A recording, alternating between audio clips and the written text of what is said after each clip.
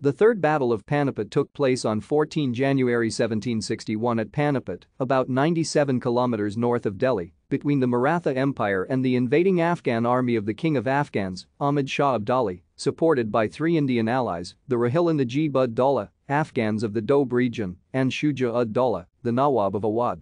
The Maratha army was led by Sadashivrao Bhau, who was third in authority after the Chhatrapati and the Peshwa.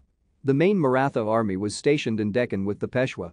Militarily, the battle pitted the artillery and cavalry of the Marathas against the heavy cavalry and mounted artillery of the Afghans and Rohillas, led by Abdali and Najib-ud-Daulah, both ethnic Afghans.